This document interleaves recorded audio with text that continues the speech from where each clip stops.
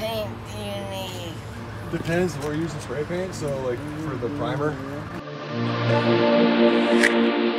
we just have about 8 gallons of primer for this. So yeah, so for something like this, we mostly use spray paint. Sometimes like I've done murals where we use bucket paint, so I had to get rid of a lot of paint in my studio because I had like over 55 like single gallons of different colors.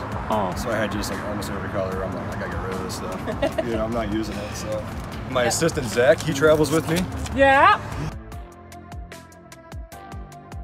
He paints as well, so he's my worker. Yep. Nice job, Zach. So he tries to make it easier for me to just come in and do what I need to do. Yep. But, you know, he does a lot of heavy lifting and I do a lot of heavy lifting, but it's teamwork. How did you? What was the inspiration behind this? So talking to Megan, like she wanted a very like bright, colorful thing, and just the colors like she was describing. This is kind of why I envisioned was like this like holographic Lisa Frank sticker thing, and I was like, it'd be a great way to like, you know, really show like the spectrum of everything. I've been doing a lot of like reflective material realism, so that's kind of where I was thinking too. I was like, you know, what kind of realism can I do that's not, I don't know, real?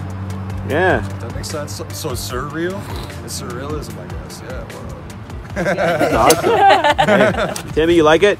Sure does. Thumbs up. Aaron?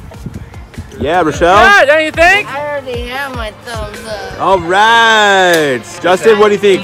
How's your day going? My day's going well. It's Good. busy. Yep, it's a busy day doing this. Up and down ladders, up and down lifts. Yeah. What was the inspiration behind the colors inside? Megan was the inspiration on the colors inside.